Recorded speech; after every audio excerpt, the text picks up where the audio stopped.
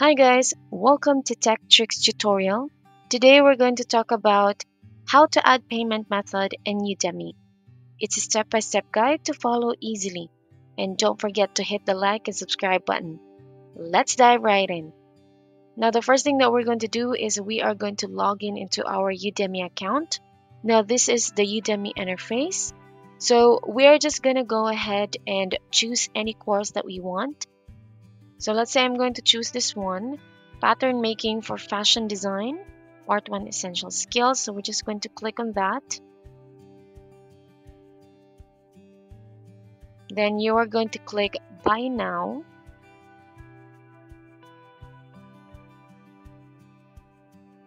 So we are going to be prompted into this page. So this is our billing address.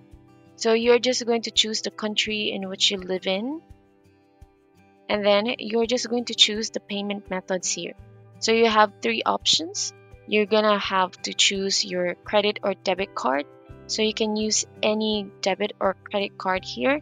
So you're just going to put your name on the card number, and the expiry date, and the CVC or the CVV. Next, if you are going to choose PayPal, then you will be transferred to the PayPal secure server. So you're just going to click proceed. Next is you can also use GrabPay.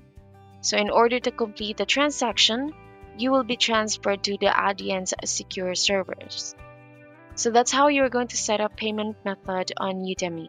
So you can choose from PayPal, credit or debit card, or you can use GrabPay. And that's it for this video. I will see you guys next time.